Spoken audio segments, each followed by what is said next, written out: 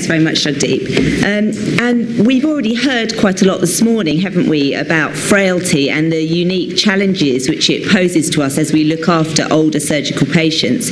And as an audience of predominantly geriatricians, I think, this is of course something that we're quite familiar with. And within our own academic literature, we're quite used to looking at the concept of frailty and the models of frailty. But what's been interesting as we've seen this change in the surgical demographic that we heard about this morning is that this concept of frailty is now increasingly being discussed in both the surgical and the anaesthetic literature. So just an example on that slide there, quite a high-profile paper from JAMA at the end of last year, and that was the kind of thing that 20 years ago we would not have been seeing in surgical and anaesthetic literature. So although this audience are quite familiar with frailty, I think before we look at what the surgical and anaesthetic literature says about older, frailer surgical patients, it's always worth just recapping the basics of frailty and the way that we've conceptualised this within our literature. So broadly speaking, what do we mean by frailty? Well, of course, we know that it's one of those so-called geriatric syndromes, and essentially it's a decreased physiological reserve which occurs across a number of different organ systems, such that the frail patient is then very vulnerable to what we might think is actually quite a minor external stressor or insult. And of course, if we think about so-called normal aging, we see a similar decrease across all organ systems and a decrease in functional reserve, as we see on the right of the slide here. And this occurs in both neuronal function, in cardiorespiratory reserve, in terms of renal function. But what's different in the frail patient is that this decrease seems to be accelerated, and it also seems to get to a point where homeostatic failure then occurs, and the patient can't bounce back from these little insults like they could when they hadn't reached this threshold of homeostatic failure. And this is just shown pictorially really here. So you see that as the patient gets towards the edge of that cliff, their physiological reserve, they don't have that anymore. A little stressor comes along, and really then quite a profound precipitous event occurs, which wouldn't happen if they'd had better reserve. So that can be the things that we see day to day in our clinical practice. A patient who was independent very quickly and profoundly becoming quite dependent, or a patient who is ambulant then becoming immobile from something that we might think is quite small, a day case procedure or a simple uncomplicated urinary tract infection, or a lucid patient who then becomes delirious. So just to recap on the models of frailty that we've seen described in the geriatric literature over the last 15, 20 years or so. And really both of these models, the frailty phenotype and the frailty index, which we'll be familiar with, were described from very big population type databases where a huge number of variables were collected longitudinally in older patients. So the first of these, the frailty phenotype, really describes 5 frailty defining criteria and then talks about the effect that these criteria have on outcomes for patients, so things like falls, poor mobility, and ultimately hospitalisation and death. And the frailty defining criteria we can see on the left of the slide here. And when Fried first described this model, she described it in 3 categories. So if you had none of these 5, you were sort of robust and non-frail. If you had 1 or 2 out of the 5, you were described as pre-frail. And then if you had 3 or more of the 5, this was a frankly frail group of patients. So it's a categorical type score. If you compare it to the slightly more recently described frailty index, or sometimes called deficit accumulation model of frailty, this is exactly as it's described. Essentially, it reflects a number of deficits accrued by a patient across a multi-domain assessment.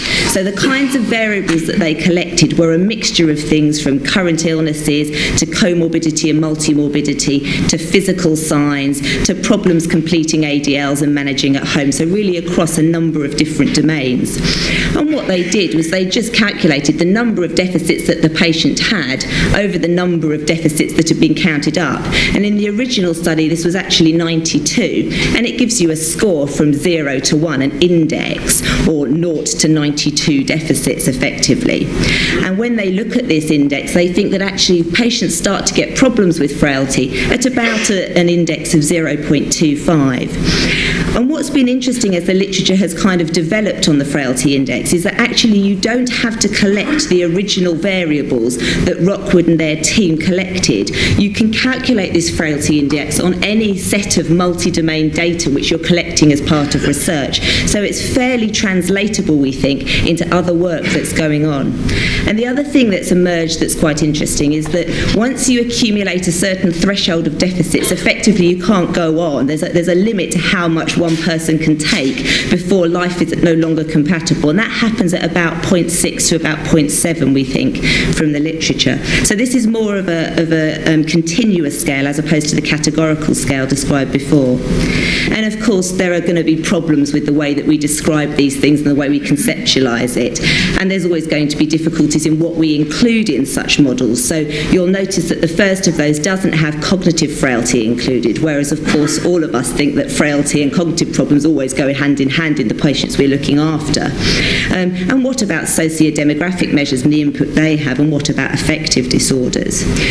But regardless of these controversies and the debate that we have in the literature, we know that this is a common problem, so it's something that we're all going to be facing. And if you look at the studies in elective surgical patients, somewhere approaching about half of these patients pitching up for elective non-cardiac and cardiac surgery are going to be frail on a variety of different tools used to measure this. So to put this percentage into some kind of perspective, we see from data on community dwelling patients that actually less than 10% of 65 to 74-year-old community dwellers will be deemed as frail, whereas right at the other end of the spectrum, in our care home population in the UK, the majority of patients who make it into a care home are going to be frail. So actually half of patients pitching up for elective surgery being deemed as frail really suggests they're quite a vulnerable group. And as we've heard this morning, this is the elective group, never mind the emergency group, who we think probably actually are a frailer bunch anyway. And it's always worth, when we're thinking about frailty, just remembering those overlapping geriatric syndromes. So of course these aren't exclusively syndromes in older patients, but we commonly see sarcopenia and we commonly see cachexia as patients age. And there's quite a lot of overlap in both the etiology of these conditions, with imbalances in pro and anti-inflammatory cytokines thought to be causative, and also in the phenotype that the patient expresses, so problems with grip strength, gait speed and skeletal muscle function. But of course these are still discrete clinical entities, and whilst most frail people are sarcopenic, not all frail individuals are cachectic, and only some sarcopenic patients are also frail, so they do remain as discrete entities. So this can be quite difficult then to pick out the frail patient, and we commonly use this in language. I mean, oh, they're a bit frail. But actually, if we're trying to be a bit more scientific and actually measure this, when we know that there's such a difference in older patients, and we know that there's such an overlap between competing geriatric syndromes, how can we accurately identify frailty in this group? And of course you'll be aware that there's loads of different scales and scores and techniques that we can use, and the scale or the score that you use is going to depend on what you're trying to do. So for a general practitioner looking at their practice population and seeing who they might screen, they're going to need a completely different tool from a junior surgeon in the emergency department in the middle of the night clerking a patient who's likely to have an emergency laparotomy the next day. So there's a number of different measures, whether single or sort of surrogate scores like gait speed or timed up and go, or more specific multi-domain scores that better reflect the multi-domain nature of frailty. And actually, although lots of these scores have been around for quite a long time, surprisingly the majority of them still haven't been very well validated or evaluated in terms of clinometrics and their properties and how they operate in different groups. Just for those who might not have come across any of these scales, this is just a snapshot of the clinical frailty scale based on Kenneth Rockwood's Frailty Index. So based on a clinical assessment of a patient, you can then assign them to one of these categories.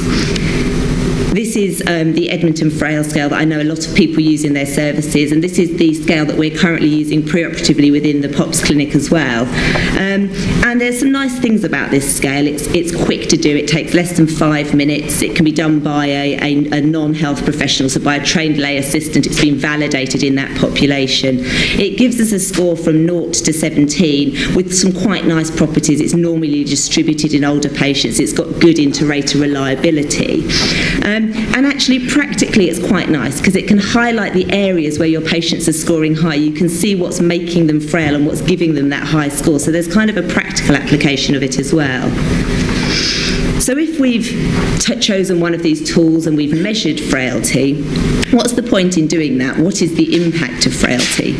And we know, of course, that on a population basis, ultimately frailty leads to dependence, to hospitalisation or institutionalisation, and ultimately to death. We see this in home care recipients who are much more likely to go on to increased levels of dependence.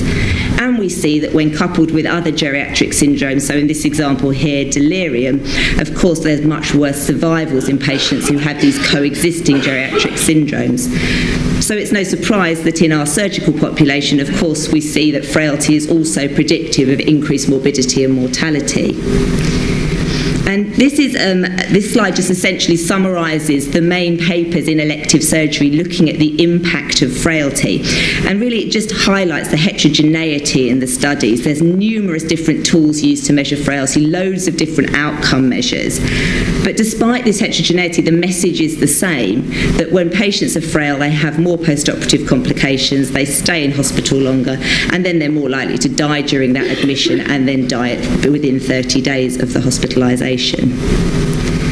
And we see here that when coupled with the ASA score commonly used by anaesthetists when they pre-assess patients, that when you couple ASA with frailty, it's far more predictive of adverse outcomes. So this study was 600 patients undergoing elective non-cardiac surgery, and what it showed that it was predictive of institutionalisation at discharge and of post-operative morbidity. So if we're going to assess patients for frailty before surgery, what are we going to do about it? Should we assess them for frailty and then ration surgery on the basis of, say, we think you're too high risk, let's not do it? Or should we use it, as we've heard, as a kind of tool to facilitate shared decision making and a point around which we can have that discussion about best interest? What does the patient want? What does this mean in numbers and terms that they understand? Or should we be using frailty as a kind of tool or a lever to try and modify that risk so that actually we can get patients through surgery with better outcomes?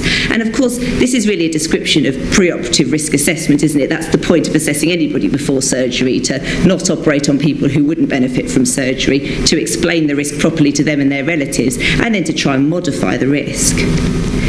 But it raises certain questions when we're thinking about frailty, because if we are going to try and intervene to modify the syndrome, where are we going to intervene? Shall we get involved very early in the elective pathway and do a lot of things to patients delaying their surgery to really try and modify this frailty syndrome? Or actually, should we be liaising more with anaesthetic colleagues? Is there anything we can do at the time of operation in theatre that's really going to make a difference to these post-operative outcomes? Or are we really talking about a rescue mission here? Not much point doing anything up front, but don't worry, let's be proactive once they've had their surgery, and we'll treat medical complications in a standardised way. We'll get people out of bed, we'll rehabilitate them actively. Are we talking about the end of the surgical pathway? And if we are going to intervene at any point in that pathway, what is it that we're actually going to do? We don't have a frailty drug or a frailty treatment that we can use. So what are we going to do? And broadly speaking, the literature on looking at modifying the frailty syndrome falls into these three things: exercise, a little bit of discussion around pharmacology, and then nutrition, which I know we're going to hear about later. So to just briefly look at these and with the surgical anaesthetic literature in mind, we know that in frail community dwelling and in frail care home residents, we think that exercise can improve mobility, functional ability and muscle strength in a very frail group. So there's some evidence that this is a sensible thing to do, and it's certainly very intuitive, isn't it, when you look at the things in the frailty syndrome that patients have. So what about prehabilitation, which we hear discussed a lot?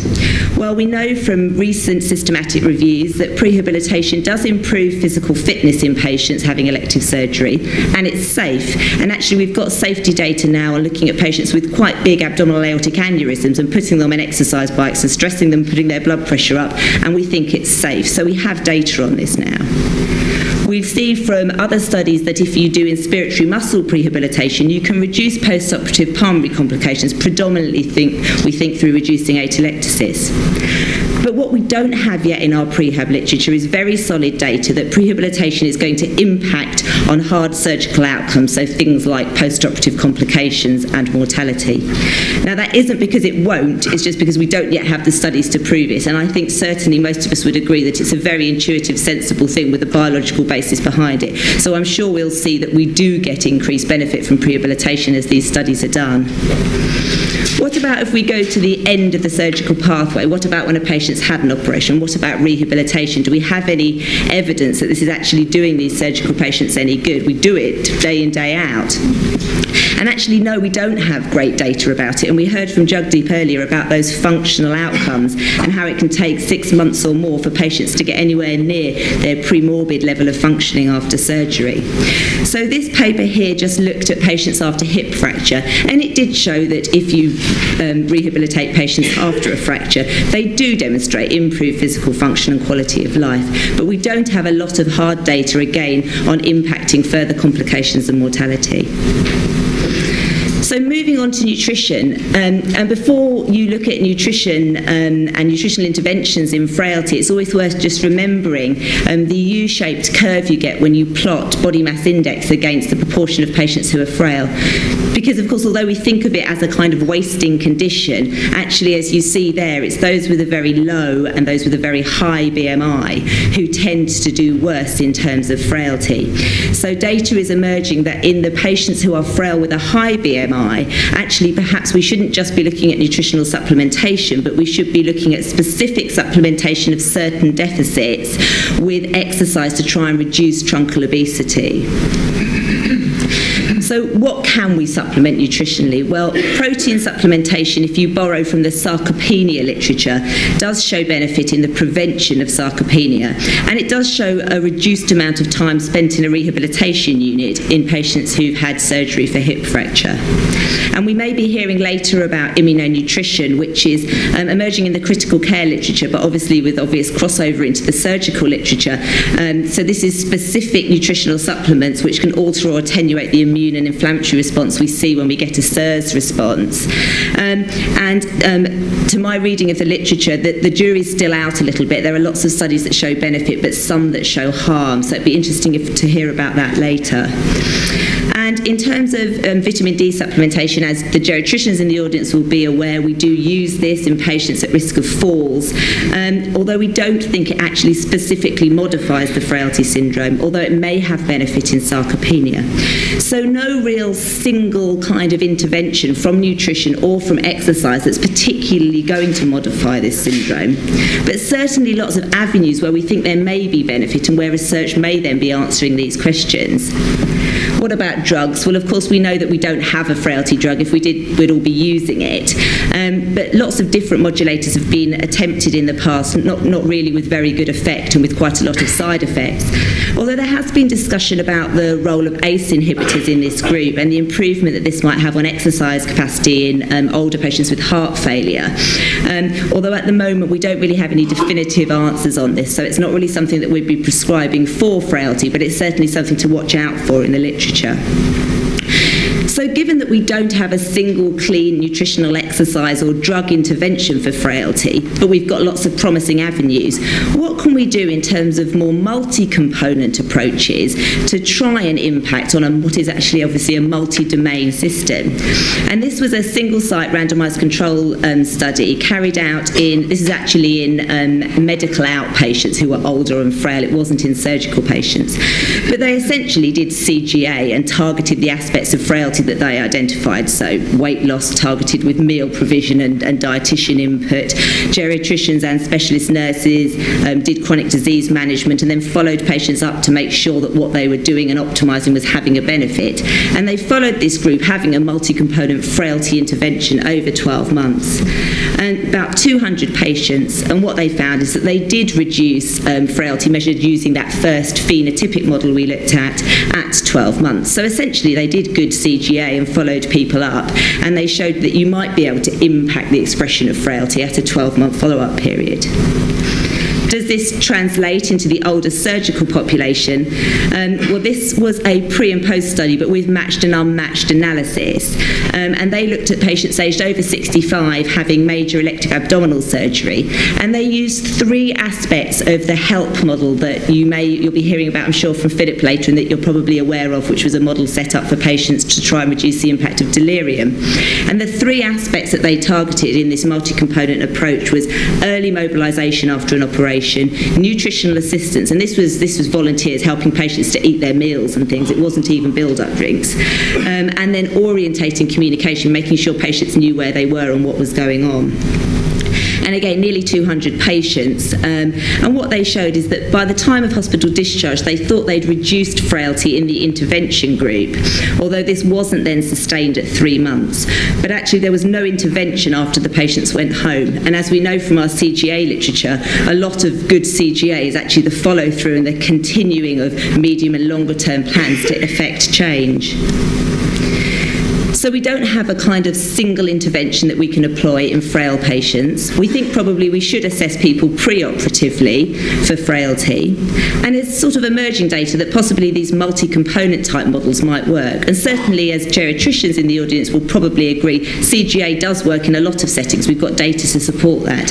So this slide I know you saw from Jugdeep earlier, but essentially I just flag it up again to show that with frailty, although we don't have a specific paper in elective or emergency surgical patients, what we're doing is trying to pragmatically interpret the academic literature we do have out there to employ this on a day-to-day basis for our patients. So in our clinic we will assess people using the Edmonton Frail Scale, using gait speed and using timed up and go. And then we'll then target those aspects of frailty which we've identified. So if it's social isolation and not managing at home that's the issue, then they'll be referred to our social worker who's in clinic with us in order to see what they can do.